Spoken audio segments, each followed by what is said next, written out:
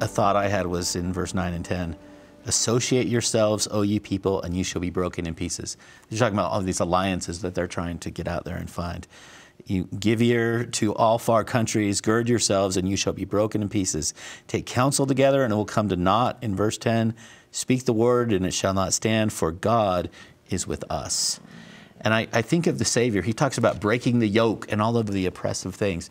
But what does the Savior invite us into? He says, come unto me, all you that labor and are heavy laden, and I will give you rest. And take my yoke upon you. Yeah. For And if you think about that, when you see yoke and oxen, we know that they need to be about the same strength and size in order to effectively pull.